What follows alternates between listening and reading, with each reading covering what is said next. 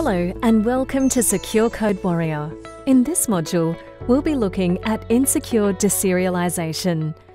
We'll explain what insecure deserialization is, its causes, preventions, and some potential hazards. So, what is insecure deserialization? Serialization is when data structures or object states are translated into a format that can be stored.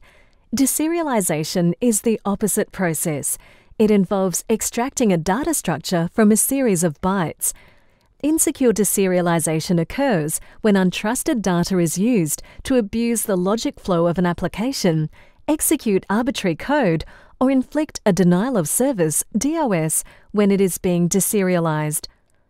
What causes insecure deserialization? The cause of insecure deserialization is the fact that developers often trust data provided by a sanitized object more than classical user input.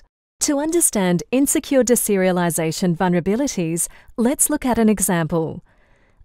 Let's say an online shop uses serialization to save the shopping cart of a user.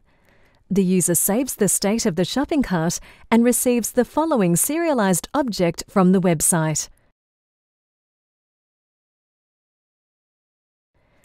The user alters the serialized object and changes the price to 5 as he hopes the application does not check the serialized object and the new price gets used.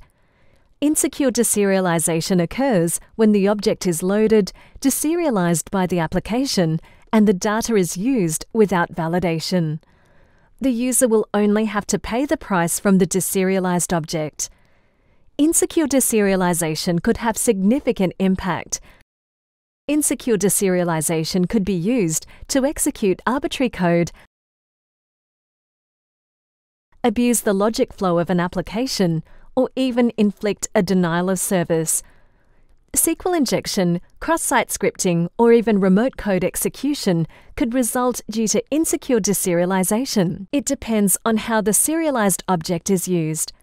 To prevent insecure deserialization vulnerabilities, developers should sanitize the data of a serialized object as untrusted user input through filtering or validation.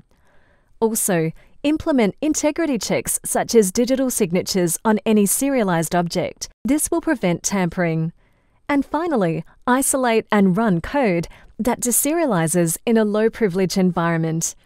Congratulations! You have now completed this module, Insecure Deserialization.